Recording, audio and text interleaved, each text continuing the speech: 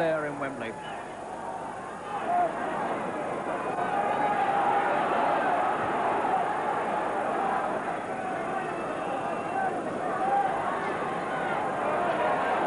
Shoulder comes in, head comes in from Green. Fighting a rough, tough fight against Stracey, the former world champion, and Stracey defences all astray as Green slashes into him again.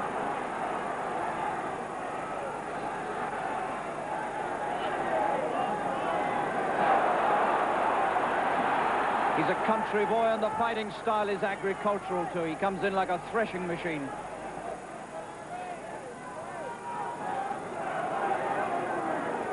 And unless Stracey finds something to keep him away, he's going to lose this.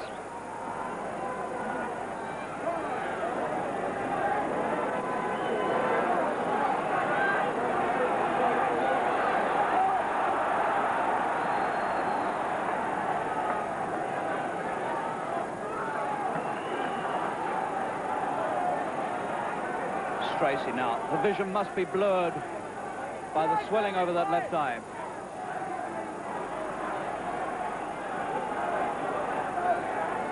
Fighting amidst a sea, a storm of arms, and they all belong to Green.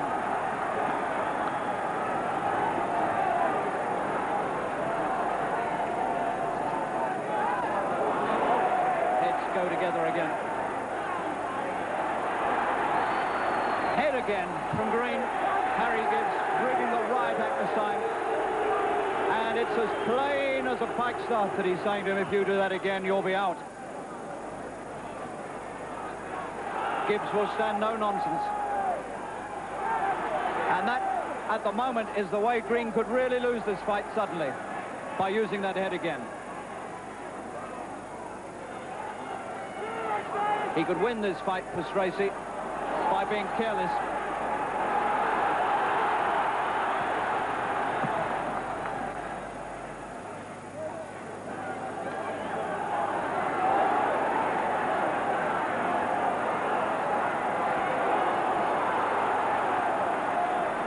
Stracey trying to drag up some of the class that he has, and it's hard to find it amidst the storm.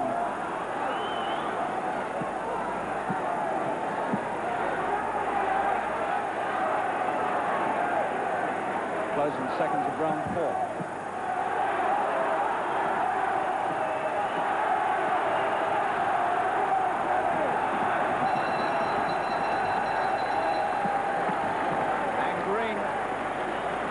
Green looks tired, but if he's tired, what must Stracey be like?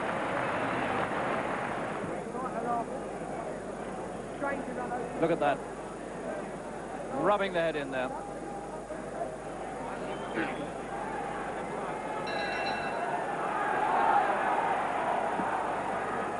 Harry Gibbs having a little chat with him, saying, all right, it's a good fight, but don't let it get out of hand.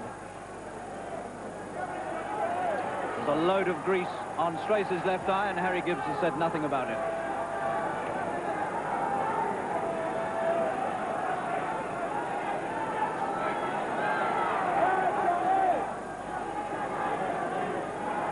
Not quite the same aggressive Green.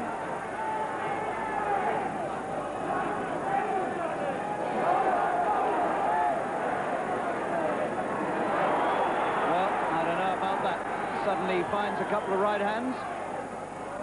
And another one. Punches that Stracey should avoid, and there's nothing in his legs. Punches coming from way back that he wouldn't have been caught with a year ago. And he's not seeing them coming, and that might be because of the swelling over the left eye. Maybe he can't see that right hand coming at him. It's coming from way back, and he's getting caught with it. And it seems to go right down to his boots. This is not the Stracey of a year ago, not by a long chalk. And he's hurt again.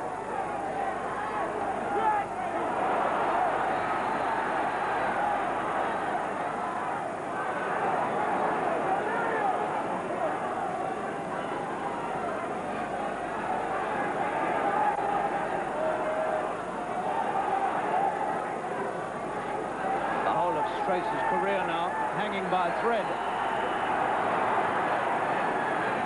He doesn't seem to know what to do. He's trying to keep the left eye out of harm's way. And he almost doubles in half again as that sweeping right hand scythes at him. Everything agricultural about this boy.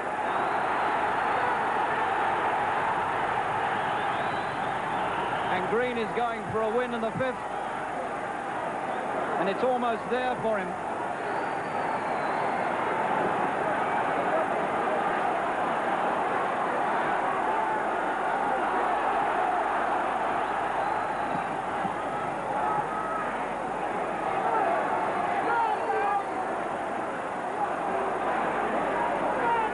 And Stracey still can't keep him away.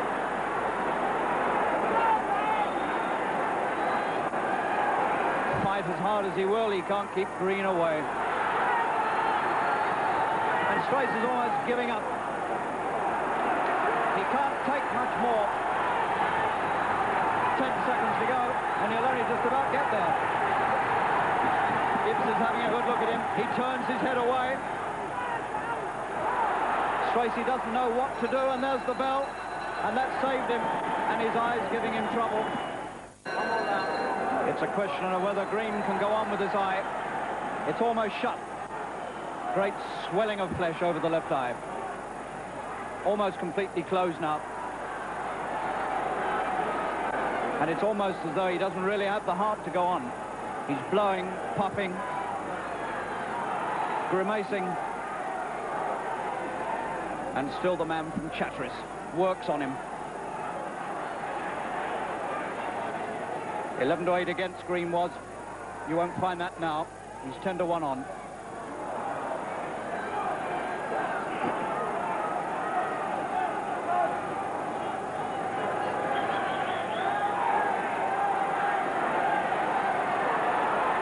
It isn't as though they're very good punches that are catching Stracey. They're wild, flailing punches. But the ex-world champion is still getting caught with them. He turns that left eye away again. Tries to dredge the punches from the past to do away with this man. Green's laughing at him. Stracey said something to him and Green's laughing at him.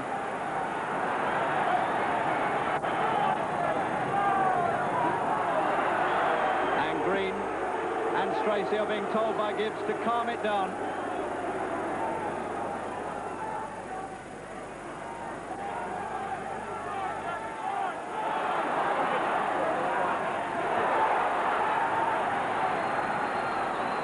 You don't often see fights full of hate, but this one is it.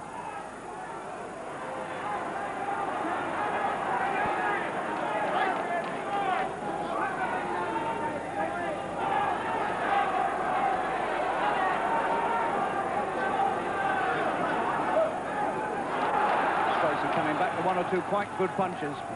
1 minute to go in the 6th.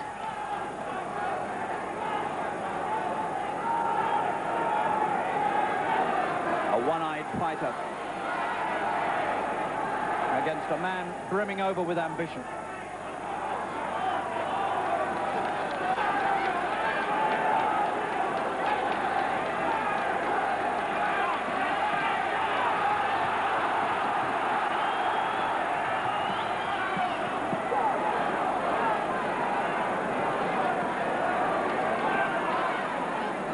Not quite the same strength in Green's punches as there was.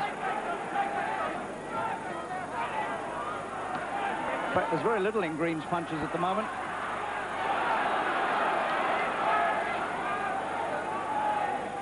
And if Stracey just gets a little confidence back, there's no telling what might happen even now.